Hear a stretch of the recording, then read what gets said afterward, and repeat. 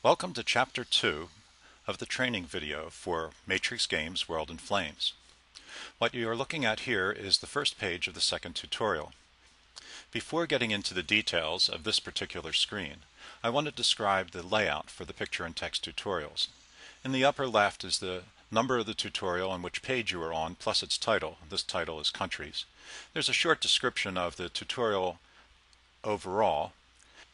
Underneath that there is a screenshot, and to the right there is a text description that goes with the screenshot. When you go through the tutorials, you should read through the text descriptions which describe the screen. In the upper right there are navigational buttons which let you go to the next page or previous page of this tutorial, jump to the first or last page, and change tutorials, either to the previous or the next one. You can also go to Home, which is the opening screen. The particulars of this tutorial are to describe the countries. There are 252 countries in World in Flames, but only 8 major powers, Germany being one of the major powers. Germany has a homeland which is not contiguous. There's a section of Germany called East Prussia, which is cut off from the rest of Germany by the Polish corridor, which belongs to Poland. The insert here is a magnification of Berlin, where you see that it has 3 factories, and the hex next to it has a resource point. Warsaw is the capital of Poland, and the difference between Warsaw and Berlin is that Berlin is the capital of a major power, so it has a red center. Warsaw is the capital of a minor country, so it has a gray center point. Minor countries are in gray, and major powers have capitals in red. Here is Italy. Italy is the second of the 3 Axis major powers. Italy is the common boot shape, and it has a contiguous section, Sicily, which is connected through the strait at Messina and Reggio to the rest of Italy proper. Sardinia is also controlled by Italy, as indicated by the IT following the word Sardinia. However, Sardinia is not connected directly to Italy, and so therefore it is considered an autonomous region, just controlled by Italy. There are other places that Italy controls, like Zara over here, and the little letters after helps clarify who controls which. So this is controlled by Yugoslavia, Zara is by Italy, and this hex here is controlled by Yugoslavia. The third major power for the Axis countries is Japan. Here is Japan's homeland, and its capital is Tokyo. Tokyo is shown in red because it is an objective city. All objective cities are shown in red. Control of objective cities at the end of the game determines who wins. Another objective city shown in this screenshot is Vladivostok, which belongs to the USSR. There are 5 major powers on the Allied side, France being one of them. The border for France is shown as this dark burgundy line, and where it borders Germany, it has the Maginot Line. Within France, there is a subregion called Vichy France. What happened in World War II is that when Germany conquered Paris, it declared Vichy France, which means that it occupied most of France, but let a smaller government called Vichy France exist. If in the game Germany decides to do the same thing, declare Vichy France, then this border will help you understand what hexes belong to Vichy France and which are occupied France. This is the USSR. It is far too large to show on one screenshot. The capital is Moscow. Up in the north is Leningrad. Those are both objective cities. The third objective city shown here is Kiev, down in the south. What's important about the German invasion of the USSR is the Pripyat Marshes. Pripyat Marshes were a major obstacle to the Germans when they attacked the USSR. They sent some of their forces north through Belorussia and some of them south through the Ukraine. China is a third major power that is controlled by the Allied side. A lot of China has been conquered by Japan at the start of the global war scenario. The global war scenario starts with Germany's invasion of Poland in September 1939. By 1939, Japan had conquered a lot of northeastern China. The hexes that are controlled by Japan are shown by the small Japanese flag in each hex. There are 2 Chinese flags shown, one for Nationalist China and one for Communist China. China is unusual in that there are two armies, separate, that are fighting on behalf of China against Japan. One is controlled by the nationalist Chinese, and one is controlled by the communist Chinese. The United Kingdom is one of the countries within the Commonwealth. Another is India. India again is a very large country that cannot be shown on one screenshot. In the north is Delhi, which is an objective hex, and in the east is Calcutta, which is another objective hex within India. The global map shows clearly what hexes are controlled by which major power. The USSR controls its homeland plus Mongolia. Japan controls its home islands plus Manchuria and a lot of occupied China. It has a number of islands within the Pacific also under Japanese control. China is the truncated portion of China, with the small dots shown here being the communist Chinese controlled cities. The other Axis powers are the Germany and Italy. Germany controls Czechoslovakia and Austria. Italy controls Libya and part of the Horn of Africa. The United States controls Alaska and also the Philippines, and Hawaii, which is not shown on this screenshot. France controls an enormous amount of Africa, including Madagascar and Syria, and French Indochina, and a lot of islands in the Pacific. Some of them are here and some more of them are over here. The Commonwealth is composed of Great Britain, Canada, South Africa, India, Australia, and New Zealand, which is down here. The Commonwealth also controls islands in the Pacific, a lot of Africa, and even islands over in the Caribbean. The fifth major power is the United States. Here are the lowland countries: Netherlands, Belgium, and Luxembourg. Luxembourg is not actually shown because of the scale. Denmark is another minor country. All of these have capitals shown with a gray center. When Germany attacked France, what they did is they came through the Netherlands and Belgium, declaring war first on Netherlands and then Belgium, and then attacking down into Paris. This enabled them to avoid the Maginot Line. Here are some more minor countries: Syria, controlled by France; Jordan and Palestine, controlled by the Commonwealth; and a territory, Cyprus, controlled by the Commonwealth. Besides major powers and minor countries, there are many territories in the game. Kuwait is a territory. It doesn't have a capital per se. Saudi Arabia does. So you can tell whether a country is a minor country or just merely a territory in game terms by whether it has a minor country capital. Bahrain is a territory, consists of just one hex with a minor port. Trucial Oman is a territory composed of many hexes with this minor point at Abu Dhabi. Other territories are island sets, such as the Santa Cruz Islands, composed of these 4 island hexes, and New Hebrides, composed of this chain of islands. Both of these territories are controlled by the Commonwealth at the start of the war. The fourth type of country, quote unquote, that is used within the game are sub-countries. In this case, the sub-countries that are shown here are 4: Bessarabia, these 8 hexes; Transylvania, these 7; and South Dobruja, these 2. At the beginning of the war, all of these are part of Romania. However, the USSR claimed Bessarabia, and at the time Romania went to Germany and said, "Please help." Germany said, "No, I agree with the USSR, Bessarabia belongs to them." So the USSR occupied these 8 hexes and made them part of their country. At the same time, Hungary claimed Transylvania and Bulgaria claimed South Dobruja. Romania turned to Germany in both cases, and Germany in both cases permitted Hungary to take Transylvania and Bulgaria to take South Dobruja. The net result was that Romania was cut by about 1/3 of its territory.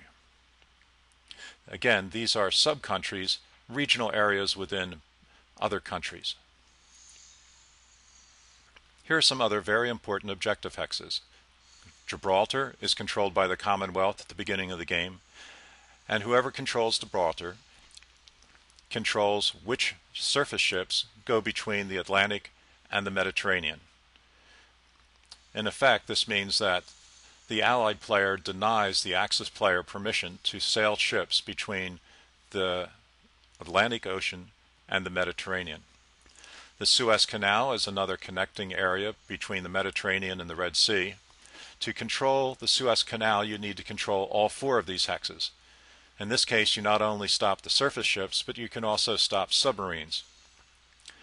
Singapore is an objective hex that is controlled by the Commonwealth at the beginning of the war. Honolulu is controlled by the United States, and Panama City, again a connecting canal between the Atlantic and the Pacific, is controlled by the United States. Turning from countries to the map overall, go to the third tutorial, which shows the terrain types. Jungle is a tightly packed green, forest is a more loosely packed green, and swamp is a mix of both blue and green. All of these involve a lot of green. However, you should be able to tell the three terrain types apart rather easily. Clear looks more like an aerial view of agricultural land as shown up here.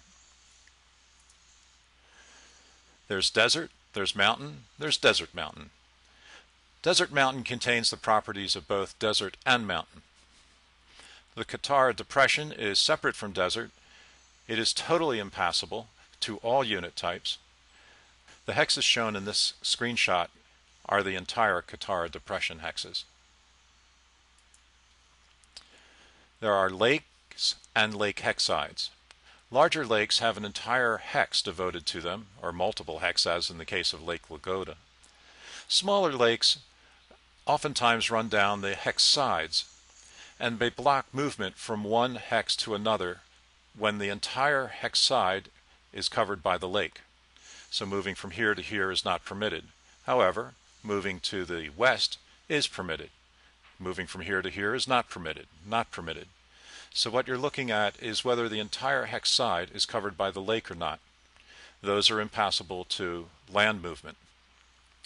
There's ice, which is glaciers, and tundra, which is same as ice except that it's shown with a dirt smudge, and all sea hexes, which are an enormous proportion of the map. At the end of the tutorial there is a summary page which goes through all of the terrain types, shows them clearly, identifies them, also gives you your movement cost and combat effects with some attached notes. The notes are later in the tutorial at the very end. So you can see desert, desert mountain, tundra, Qattara Depression, and so on. Coastal hexes are those that are both blue and land. So they have part ocean and part land. Turning to the icons that are within the hex, there's a city, there's a major ports, there are minor ports, there's a major power capital already mentioned, there's a minor power capital. There are also iced-in ports, an iced-in minor port and an iced-in major port. The iced-in ports are only iced in during snow and blizzard weather within the hex. Hankow, in this case, is just a minor port, and regardless of the weather, it always functions as a minor port. Turku, on the other hand, during snow and blizzard, is iced in, and basically it is just not a port at all. Other icons that are within the hexes are oil resources and non-oil resources, shown as a pick and shovel. Non-oil resources can have more than one resource point. In this case, there's 3 down here in the lower left. There are factories, both red and blue. In this case, 1 red and 1 blue. Here's a blue factory by itself. Here are 3 red factories, shown by the smokestacks all being red. The rail lines run and connect hexes so that you can travel by railroad from Magdeburg down to Leipzig. Similar to the terrain types for hexes, there are also a summary page for the icon types, major powers, minor powers, cities, and so on. Now to discuss hex side terrain. One of the hex side terrains has already been talked about, and that's a canal which runs along a hex side. Here is the Kiel Canal, which has 4 hexes to control it. Whoever controls the Kiel Canal can move freely between the Baltic and the North Sea. There are also river hex sides. Those are drawn freehand, artistically. However, it should be easy for you to see that to move from this hex into Hamburg, you are crossing a river, so therefore this is a river hex side. Likewise, moving from Hamburg to Bremen, you are crossing a river, so it's a river hex side. Other hex sides are the forts. As discussed before, the Maginot Line is a strong fort with black crenellations. Luleå has a new fort built, which is slightly weaker than the strong forts. They have white crenellations. The lines that connect the forts inside determine who controls it. In this case, it's Sweden that controls Luleå fort, and it's French. The pale blue represents France throughout this war. Another very important hex side is the all-sea hex side. There's an all-sea hex and there's an all-sea hex side. This determines movement for land troops. So this hex side here is all-sea, and a land unit in Dover would not be permitted to move due northeast to the hex east of London because it would be crossing an all-sea hex side. However, if a land unit were in London, it could move due east because of the small portion of land that connects it. It could move from there up to Harwich because of the small portion of land that connects these two hexes. If it's an all-sea hex side, movement by land units is not permitted. The other thing that is crucial about all-sea hex sides is it determines whether you can invade the hex from the sea. So if you have units in the North Sea and you want to invade Dover, that's perfectly fine. If you want to invade Harwich, that's fine. It has an all-sea hex side. This hex due east of London has an all-sea hex side. But London itself cannot be invaded directly from the sea, and that's because there are no all-sea hex sides around London. A couple more examples of that is this all-sea hex side due east of Stettin. You cannot move land units between Stettin and the hex east of it. However, because this all-sea hex side does permit units in the Baltic to invade due east of Stettin. Bordeaux has an all-sea hex side to its east, so units cannot move from Bordeaux to the east. However, this hex east of Bordeaux can be invaded coming in through this all-sea hex side. Another type of hex side terrain are alpine hex sides.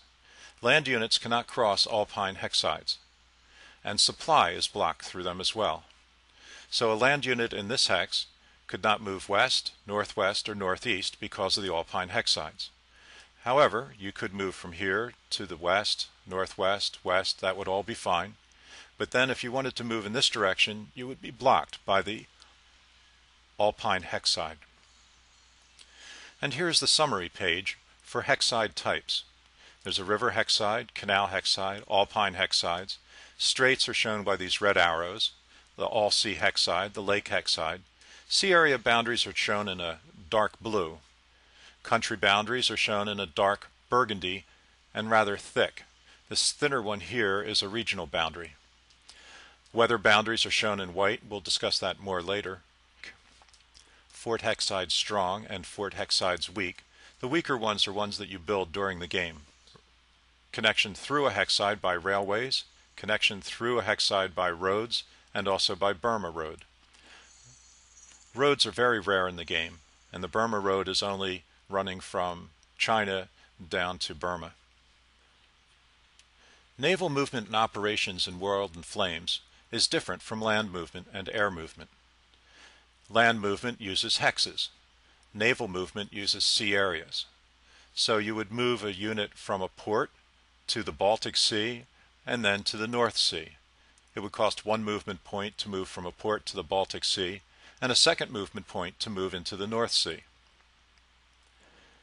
Units based in Honolulu are right on the node of three sea areas: the Hawaiian Islands, the Marshalls, and the Christmas Island sea areas. Whoever controls Honolulu on Oahu has a major port where they can stack an infinite number of ships, and they can move at the cost of one movement point into the Marshalls or the Hawaiian Islands or Christmas Island. This is one of the reasons that Oahu, Pearl Harbor, and Honolulu are so important. When you place a unit in a sea area, you need to choose which of the section boxes you place the unit in. The Allied has 5, numbered from 0 to 4, and the Axis have 5, also numbered from 0 to 4. The choice of section area determines how active the units are within the C area. So if you place a unit in the 4 box, it is very active when patrolling, which means that it can more readily search for and find enemy units, and it is also less likely to be surprised. Convoys are always in the 0 box. They're not allowed to go into any other box. So convoys are very vulnerable to being surprised. This concludes Chapter 2, Map Basics.